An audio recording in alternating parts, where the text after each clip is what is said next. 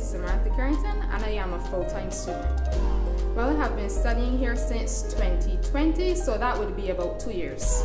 Well, for me, due to the pandemic, I would say it was a bit challenging because initially we started off in person, but once we transitioned online, for an art student, it's quite difficult because we're not getting the feedback, continuous feedback from classmates and tutors that we're accustomed to. So it was a bit difficult transitioning online for this program.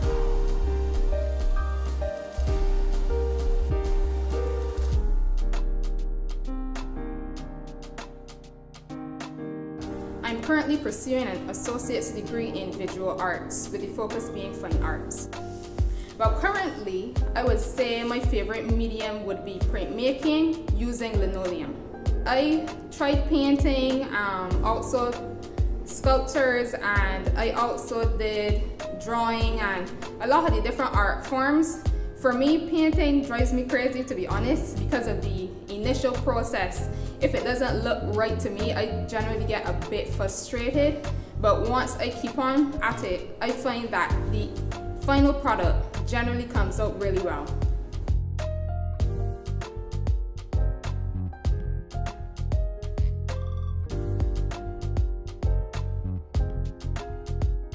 I would say that there is not a well-visible market or niche. However, once you decide that you want to pursue fine arts after college, I would say to work on a portfolio and build up yourself and your work so that you'll be able to create your own niche even if you can't find a particular niche to fit in afterwards.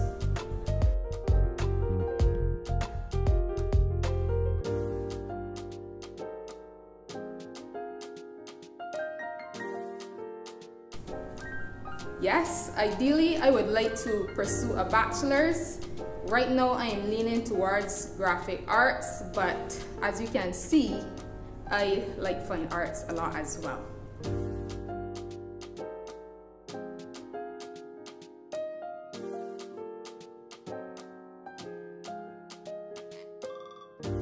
My pieces are basically examining the relationships between the youth and elderly women in Barbados, and I am juxtaposing the struggles, challenges that these women would face, and I'm also examining the gender roles that these women would face. The process was a bit challenging because my background would be in research, so I took a very experimental approach to my pieces. So initially I would have carried out interviews and I would not have first received the responses I wanted, so I tweaked them a bit, and then I was able to gather more information that has put me in this path that I am generally on. The first piece of advice I would like to give to prospective students who are interested in doing the program would be to be prepared to work. If you're interested in doing an easy degree, this is not the degree for you. You have to come in with the mindset that you're going to work and you are going to plan how to work, because there are a lot of areas that you need to cover, and you need to make sure that you practice all of these areas.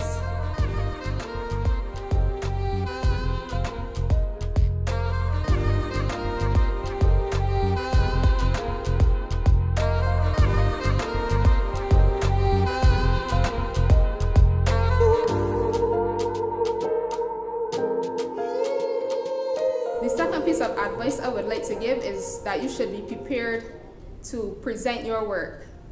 if you are interested in pursuing art full-time after you leave college, you have to be able to speak to prospective buyers or anyone interested who wants to see your work. You have to be able to promote yourself and your work properly. Lastly, I would say to build your portfolio and to practice. It's very important that you practice all the concepts that you would learn throughout the program. Yes, I would definitely say that social media is very important. You should create an IG. That's where most of the people are at now. Create an IG and post your work. You can even get a website if you have more training or knowledge in that area. You can create a YouTube channel. Just find ways that are going to be very helpful in terms of promoting your work and letting people know that you exist and your work exists. Thank you, Samantha. It's been a pleasure having you in the studio and sharing your thoughts with us on the Associate Degree in Visual Arts program.